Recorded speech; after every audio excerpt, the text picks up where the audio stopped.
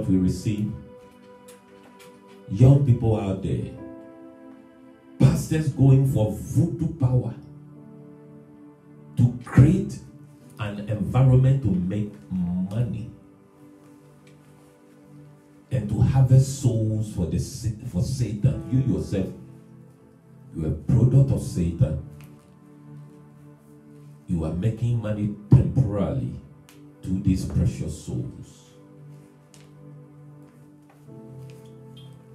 I don't blame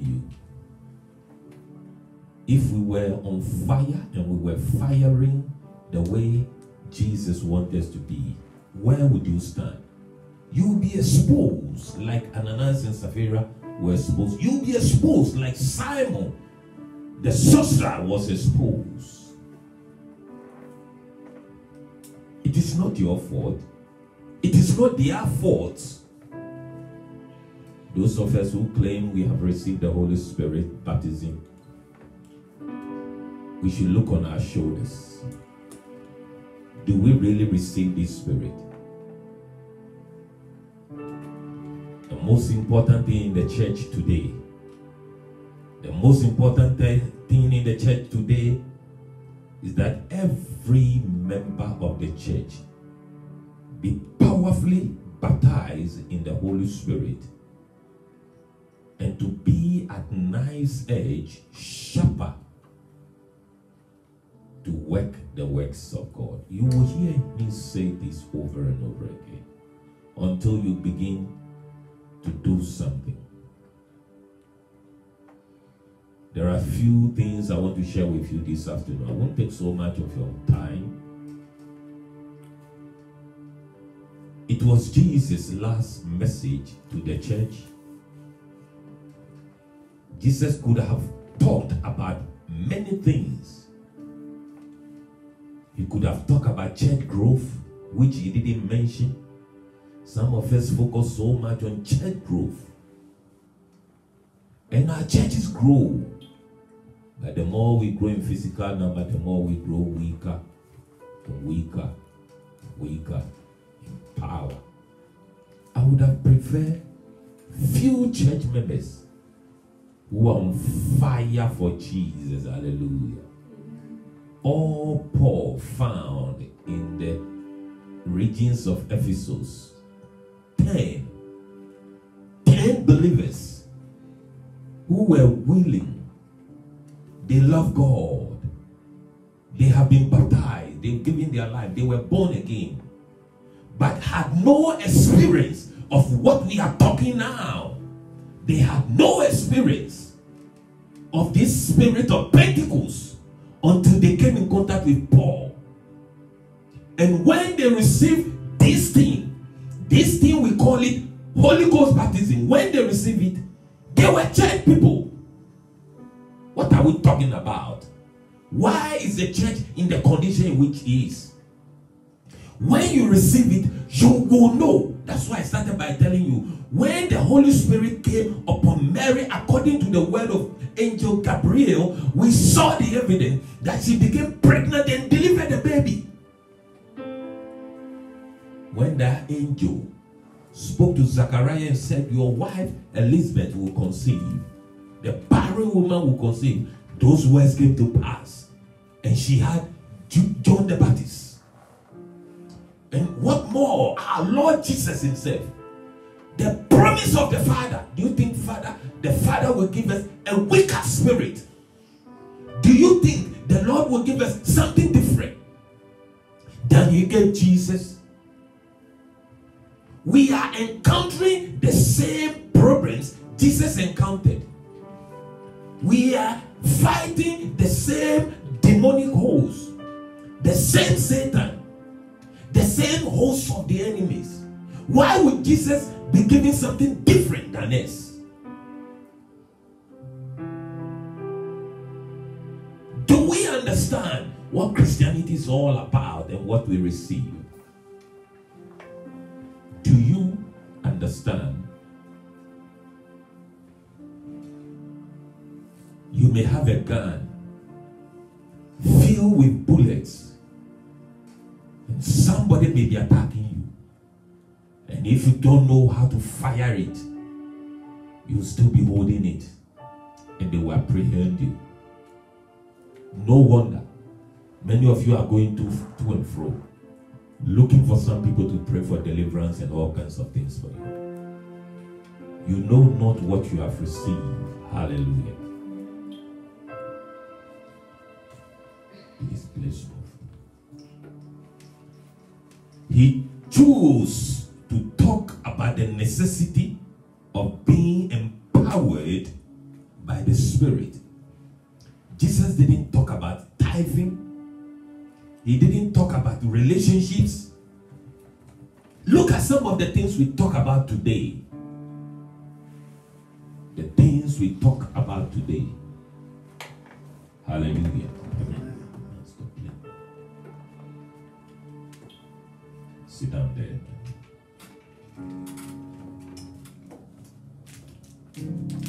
Jesus could have talked about all kinds of things. Some of these things we have been seriously talking about in our churches, and our churches are weak, spiritually weak. You have soldiers who are so weak they can't fire a gun when the enemy is coming. We have church members that cannot stand their grounds. They always want your prayer. Pray for me, pray for me. The least thing, they will pick microphone, they will pick phone and call you the pastor.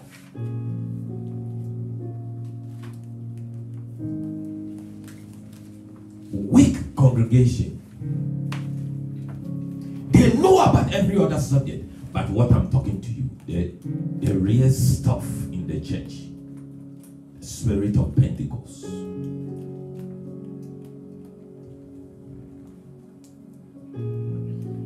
I told you how Paul turned Ephesus around with 10 men who became aware of this promise of the Father. Hallelujah. In Acts chapter 19 verse 1 to 7. Paul's plan was to reach Ephesus and all of Asia Minor with the gospel. But he found that it would be difficult to do alone. So he got these 10 men. It saddens my heart. Because we have this mandate to reach as much as people as we can in this United Kingdom. And I had some few guys,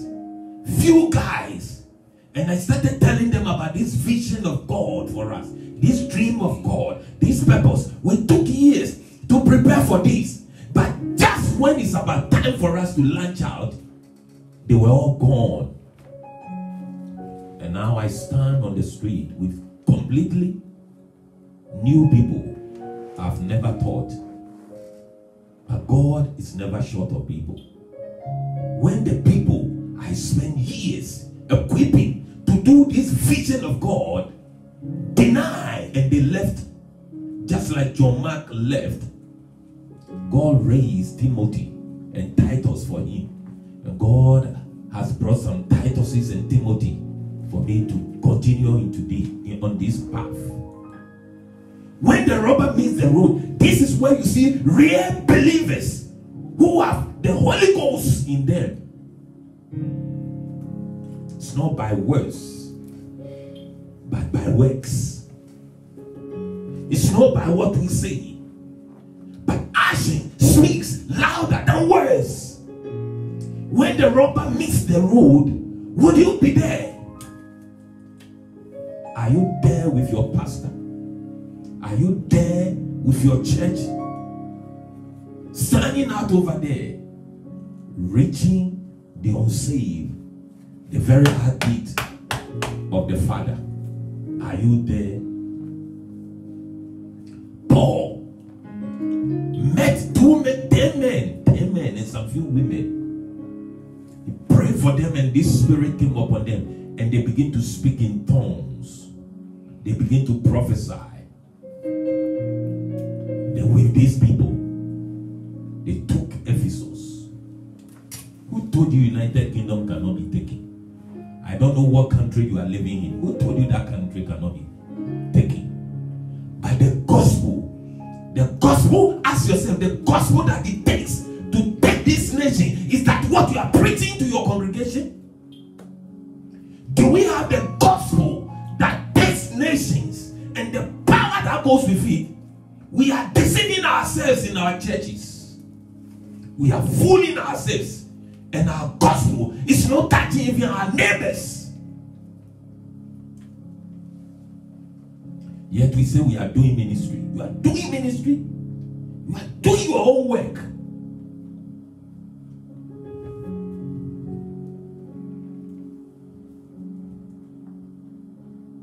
Paul's first message to the Ephesians disciples was, did you receive the Holy Spirit when you believed? Did you receive?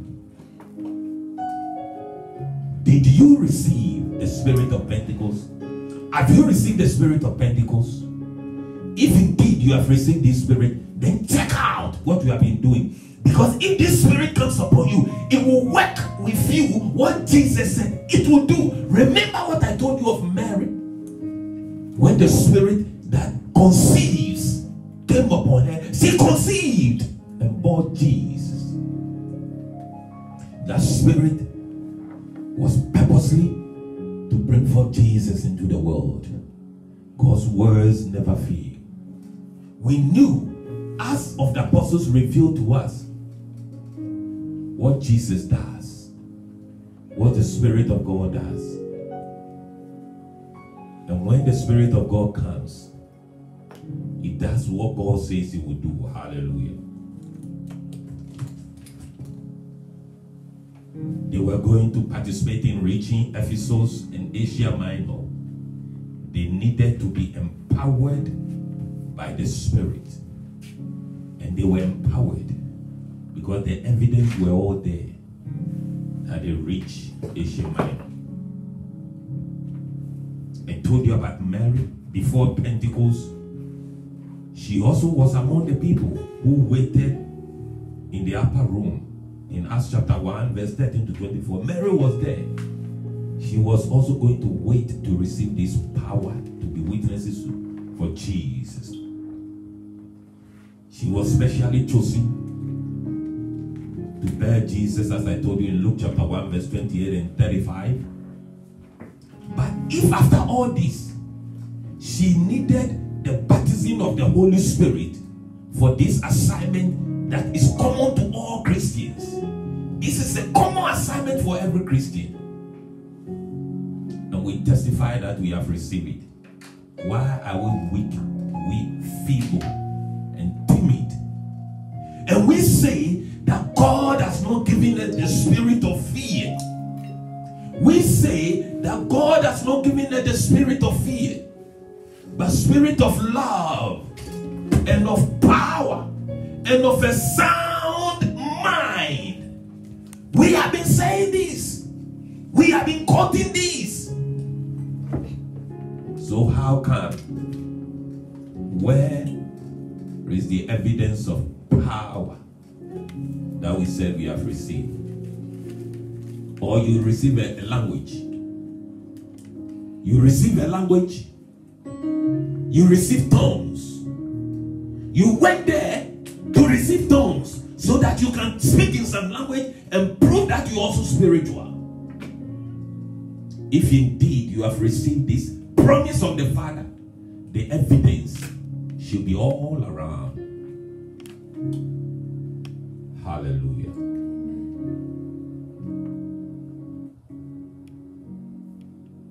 Acts chapter 1 verse 4 again.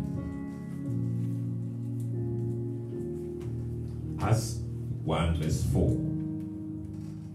And being assembled together with them, he commanded them not to depart from Jerusalem, but to wait for the promise of the Father, which he said, "You have heard from me." The promise of the Father. The promise of the Father to be witnesses for him. The promise of the Father to empower us, to empower you, to give you something from heaven that makes the things of God possible. That is what you have been saying you have received. And if you have indeed received it, you will not be able to do something else.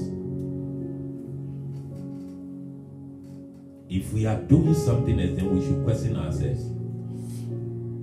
What did we receive? Hallelujah.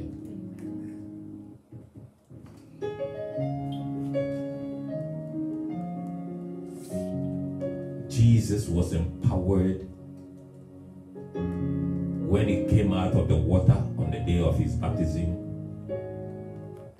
He began his ministry.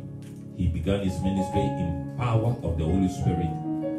The book of Luke chapter 4 verse 14, 16 and 19 said that Jesus returned from the wilderness with the power of the Holy Spirit. With the power of the Holy Spirit, and he began his ministry. With the power of the Holy Ghost. With the power, the same power he promises. And he began. If you are empowered, you will begin something for God. And that something is about souls, about reaching the lost. Nobody will tell you better than I'm telling you. If you want your Christian life to count, this is it. This is the real stuff. I know what I'm telling you. Many of you are sitting on the edges. You don't want to jump in. You are sitting on the peripheral, watching from there. You are not part of the game yet, even though you have been Christian so many years, and you are sitting down there speaking kwacha, kwacha, kwacha, kwacha, kwacha, kwacha, kwacha, kwacha, kwacha, kwacha. All these years, you are sitting on the edges. You haven't jumped in yet. You are not in the action. You are not in the action. And I don't know when you want to be part of the action. Jesus himself performed his ministry in the power of the Holy Spirit. Acts 10:38, please read for us. He did it in this way in order that he might be an example for all of us in ministry. He showed us practically when this Spirit comes upon us, what he will do with us. Acts chapter 10 verse 38. How God anointed Jesus of Nazareth with the Holy Spirit and with power. How God anointed Jesus with the Holy Spirit and with power. And he went about. Say he went about. He went about. Say he went about. He didn't sit down. He didn't watch from the fence. He didn't sit at his home and watch on the social media. He didn't sit down years upon years in the church. But when Jesus was anointed with power and the Holy Ghost, he went about doing what Holy Ghost does. Doing what Holy Spirit does. Doing what that anointing does. Hallelujah.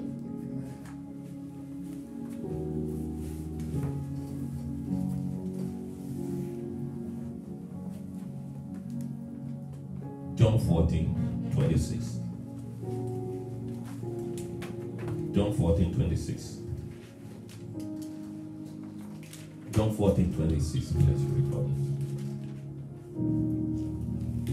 But the Helper, the Holy Spirit, whom the Father will send in my name, he will teach you all things and bring you to remembrance all things that I said to you. The Holy Spirit teaches us all things and brings it to remembrance. This afternoon, he's reminding you. This day, whenever you will listen to this sermon, Jesus is reminding you. He's bringing to your remembrance the purpose for which you were baptized in the Holy Spirit. It's not to be a spectator. Ghanaian president said, citizens, not citizens of heaven, not spectators. God did not give you the Holy Spirit to become a citizen that spectates. You are not supposed to be a spectator. You are supposed to be part of the action, a participant in the work of God. What work are you doing?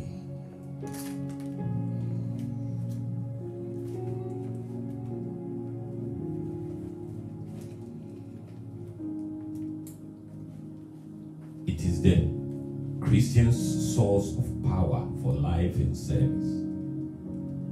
This spirit of Pentecost, it is the Christian's source of power for life and service. It is the source of power of life and work for God. That's the origin of our life. And to work the works of God. You have been going to church all these years and you don't know this. So you still have got the Holy Spirit. I'm not sure. You are the only one who knows. And you are just gallivanting in the church, goofing around, lazying in the church. You don't care. All you want is to live for the physical, live for the natural, go to work and come, make some money, spend, waiting till you die and you go to heaven. What kind of life is this? Is that all we have reduced the Christian life to? Find some money, find some work to do, make some money, try to buy some land or some property, buy some, maybe a car, a building, whatever, and then keep on living and hoping to die and go to heaven. To do what? To do what over there?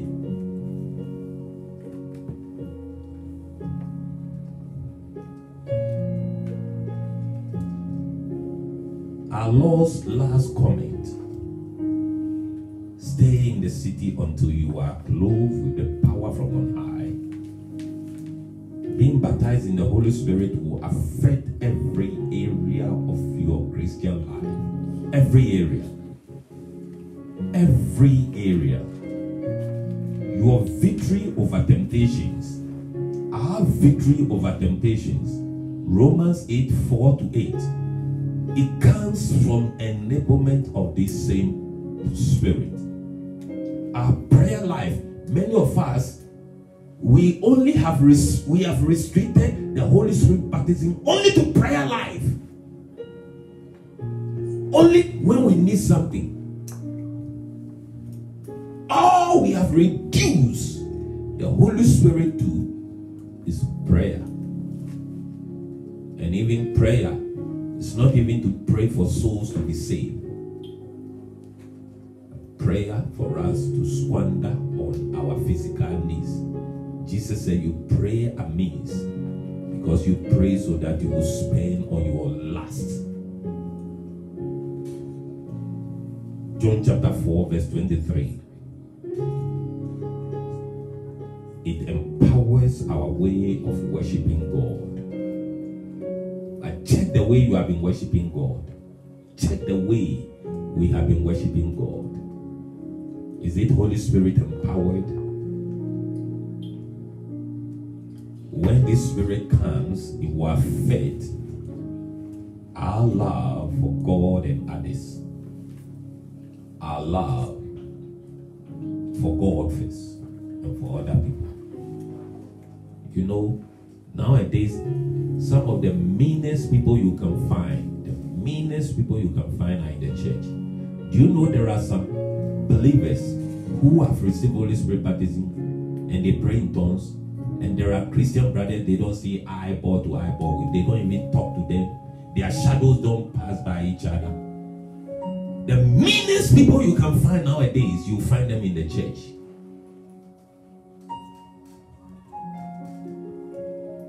When this Spirit comes, it will affect our relationship with one another.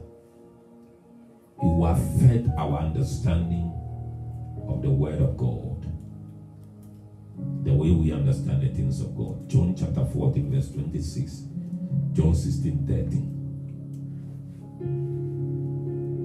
Above all, you are fed how we witness for Christ. Read Acts chapter 4, verse 31 for me, please. You are fed our witness for Jesus. Acts chapter 4, verse 31. I'm telling you practical things that the Spirit of Pentecost does with believers who have received Him. And when they had prayed, the place where they assembled together was shaken, and they were all filled with the Holy Spirit, and they spoke the word of God with boldness. Are you hearing? When they had prayed, they had another experience. This experience didn't happen on the day of Pentecost. It was a different. The place was shaking. God shook the very environment. The place of their meeting was shaking, and the Spirit of God filled the place and filled them. The purpose was when they were praying, they were specific. They didn't pray, God, kill our enemies. God, give me financial breakthrough. God, give us financial breakthrough. God, give me a car. Let somebody give me a car. Let that businessman in the car in the church bring his car to me, and all those kind of things. None of those prayers. They pray, God, stretch forth your hands and let mighty deeds be done in the name of your Son Jesus Christ. They only want power to evangelize, to witness. And it delighted God, because that's the purpose, that's God's vision and dream. So instantly, God sent His Spirit, filled their meeting place, shook the place, shook every one of them, filled them mightily after the day of Pentecost I'm talking about. And the word of God says, and they went about preaching with power. They didn't say, yeah, we have received it, and go around showing off. We have received it. I've received it. No. They went and performed what the Spirit of Pentecost performs. I wonder what so many Christians have received. You may be a Pentecostal, you may be in a Pentecost church that may boast that they are Pentecostal or charismatic and everything. But if it is in you, it will be seen on the outside. If you have it, it will be evidence. The evidence is all around. The atmosphere is changing now. The Spirit of the Lord is here. The evidence is all around. If you receive it, the atmosphere will change. The evidence will be all around. And they went about, preached the